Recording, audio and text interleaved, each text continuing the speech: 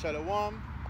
First and foremost, I want to give all praises to Yahweh, Bahashem, Yahweh Shai, Bahashem, Kadash. Double honors unto the apostles and elders of Great Millstone, which I learned this truth. Shalom to the Akim, pushing this truth and faith in sincerity. So you know, I'm out today on the highways and the byways, pushing forth this truth that you so-called Negroes, Latinos, and Native Americans are the Hebrew Israelites from the scriptures, man. You know, and it's time for us to repent. It's time for us to, you know, forget this world we're living in, man. Forget this Babylon the Great, right? Which is what are they, America, and the wickedness they're pushing, you know, upon the earth. Because you know, the earth as we know it now is in a shambles, man. Right? It's not in righteousness, man. This world has been ruling wickedness. You know, all these mandates, all these laws that are being passed throughout the earth, you know, that are going against Yahweh Bashim Shai. Yahweh is the name of the Heavenly Father, and his name means He is. He is. You know, and the name of the Son, Yahweh Shai, right? The name Yahweh Shai means He delivers or He saves, man. And Yahweh Shai is who everybody ignorantly calls Jesus Christ, right? And Yahweh Bashim Shai, you know, is going to destroy modern day Babylon, man, with nuclear missiles, man. You know, modern day Babylon is America, because all of the wickedness they're pushing, man. Modern day Babylon, which is America, is like they're doing the same thing like Sodom and Gomorrah and Babylon, man, and the ancient Babylon, man. All these wickedness they're pushing, you know, everything that goes against the scriptures, man. And if you see the time we're living in a time of prophecy right now. Prophecies are coming to pass, you know. And the major one I want to talk about, right, is World War III. You know, because World War III is being literally, it's slowly coming to us, man. You know, there are nations rising up against nations joining forces. You know, and the brothers, the apostles, and the elders of GMS have been teaching about the destruction of America, man, through World War III for years, right? And a lot of our people, they scoff, they scorn, they thought that the men of the Lord are mad or crazy, right? But it was through those men of the Lord I was able to learn, you know, and accept the truth through the spirit and power of Yahweh Bashim Shai, right? Because at the end of the day, only Yahweh Bashim Shai knows who's going to accept this truth, right? And who's going to, like, forsake it or don't care about it, right? And the men of the Lord have been out on the highways and the byways making videos on YouTube for years, teaching about the destruction, right, of America, man, through World War III, right? And that's like the main topic of what I want to speak about today. The first precept I'm going to get, right, is it's in the Apocrypha, 2nd Ezra 15 verse 1, right? And it reads, "Behold, speak thou in the ears of my people the words of prophecy, which I will put in thy mouth, saith the Lord," right? So basically, Yahweh Bashim Shai, right, has instructed his prophets, right, to speak, you know, prophecies, man, and prophecy means to say something before it happens, you know. So basically, the men of the Lord has been, you know, prophesying the destruction of America. 2nd Ezra 15, right, verse 1. It was an instruction telling the men of the Lord, right, to push, you know, the message of these prophecies, man. And that's what the men of the Lord has been out here doing, because if the apostles and the elders are now to the brothers, right, weren't pushing those message of prophecy, I wouldn't be able to hear it and learn and understand it, right? Because I'll read the scriptures, but I won't be able to understand what he's saying, because I grew up in church, they read Bible in church, but since I came into this truth, I've learned so much that the church never taught me. So I would have read the Bible, but I would not understood it, right? Because the spirit, you know, the spirit wasn't working, because I wasn't hearing the truth. I wasn't hearing from the apostles and the elders and the brothers, right? But because they are doing the Lord's commandments by pushing forth the word of prophecy, I and other Israelites, right, that were lost, right, you know, other Israelites that were dry bones, right, now we basically come to this truth, man.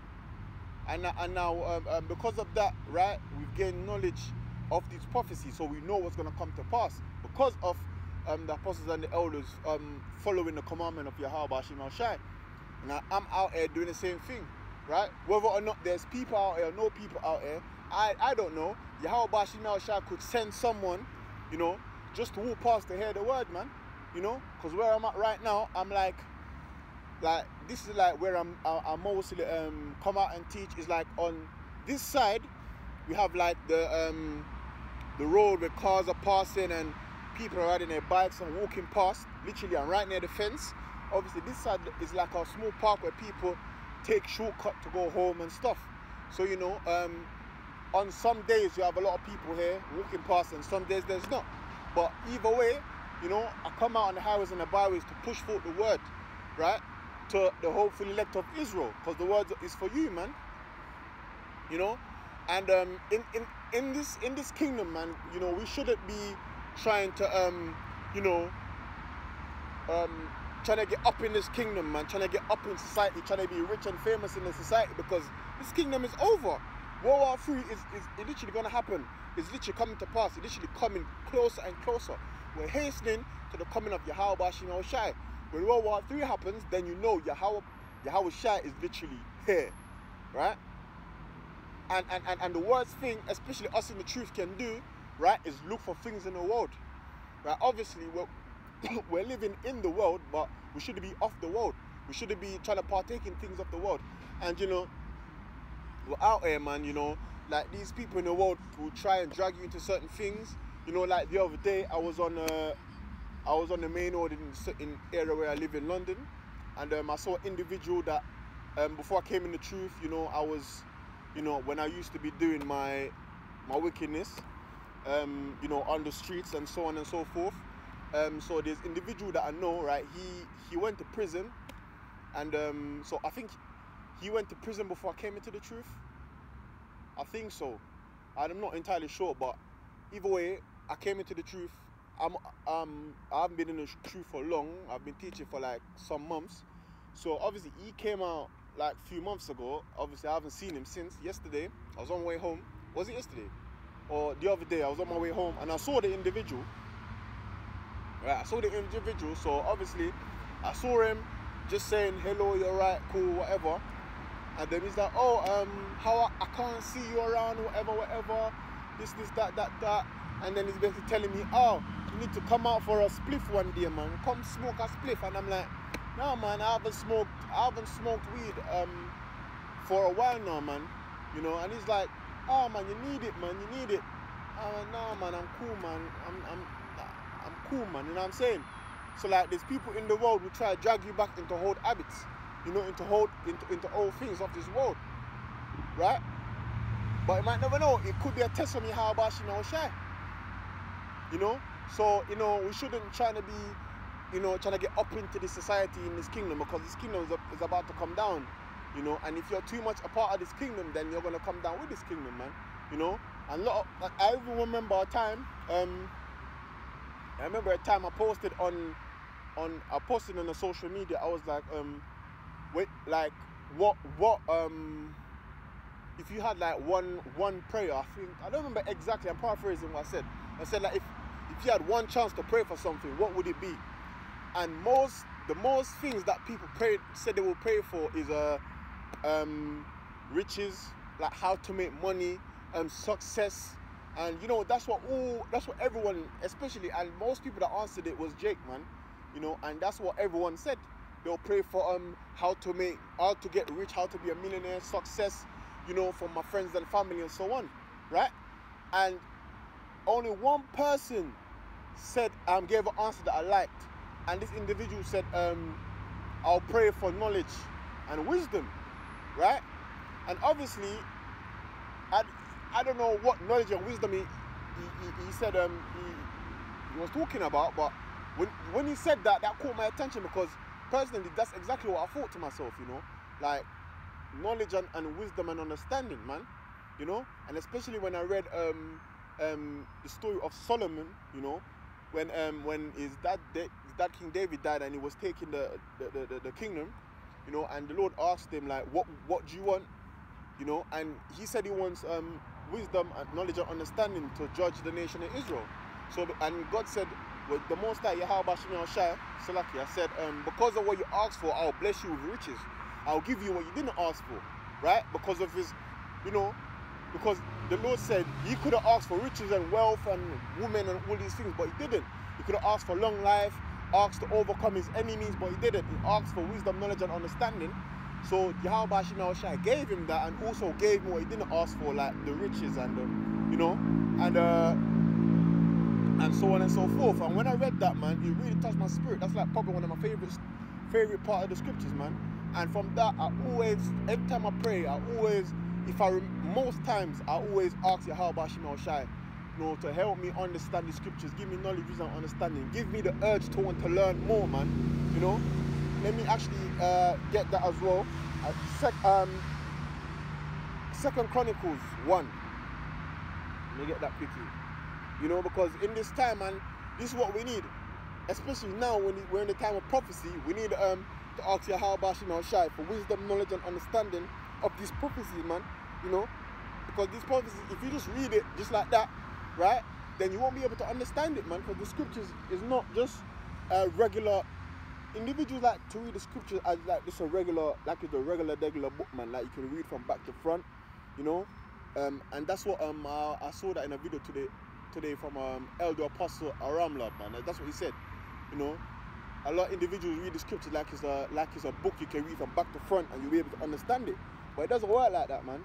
You know, the scriptures is not just a regular book that you can just understand just from reading it, man.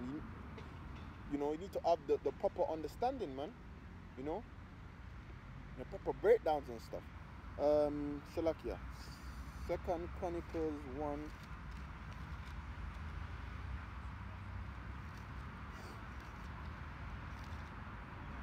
This is Second Chronicles.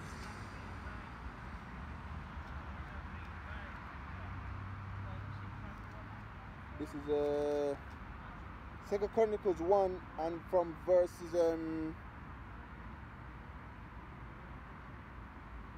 from verse 7, right? So in that night did Yahweh appear unto Solomon and said unto him, ask what I shall give thee. So, you know, Yahweh Shai asked Solomon, what do you desire? What do you want me to give to you, right? And verse 8, and Solomon said unto the Most High, thou hast showed me great mercy unto David my father, and hast made him to reign in his stead. Now, O Lord, thy power, let thy promise unto David my father be established, for thou hast made me king over a people like the dust of the earth in multitude. Verse 10, give me now wisdom and knowledge, that I may go out and come in before this people, for who can judge this people that is so great? So King Solomon could have asked for wealth, riches, to kill his enemies, for women, you know, could have asked for many materialistic things, man, you know. But he didn't. He asked for wisdom and knowledge to judge the nation of Israel, man. Verse 11, and the Most High said to Solomon, because this was in thine heart, so Solomon was being sincere in what he asked for, and thou hast not asked for riches, wealth, or honor, nor the life of thine enemies, neither yet he asked for long life, but has wisdom and knowledge for thyself, but has asked wisdom and knowledge for thyself, that thou mayest judge my people over whom I have made thee king. Wisdom and knowledge is granted unto thee, and I will give thee riches and wealth and honor, such as none of the kings have had that have been here before thee, neither shall there any after thee have the like. So basically, Yahweh Shemel Shai, you know, the Most High said to Solomon, I'm going to give you what you asked for. But because you sincerely asked for that, you were being humble, you know, you weren't being puffed up and proud, you were being humble, I will give you everything that you didn't ask for, man. And that's the thing, man, like, when we're praying, man, we need to ask for things that matter. You know, riches and fame and royalty don't matter in this time, man. We're in the time of prophecy. We're in the time of Jacob's trouble, World War III. You know, shit's about to hit the fan, man. This kingdom is about to fall. All the riches and the wealth in this kingdom is going to collapse. The economy is going to collapse. You know, listen, like, literally, like, this kingdom is slowly coming down. So, asking for riches and fame it's not gonna make no difference, man. Because you're gonna come down, man, and you're gonna come down with it. You know, in this time we need to pray and ask for wisdom, knowledge, and understanding to understand these prophecies, man. To understand what's to come, man. You know, ask for more faith. You know, ask for mercy, man. These are the things we need to ask for. No, riches can't save you. Money can't save you. Cars can't save you, man. You know, your £150,000 a year job can't save you, man. You know, only Yahweh Bashim will shine, man. So we need to ask for faith, ask for mercy, man. Ask for wisdom, knowledge, and understanding of these prophecies.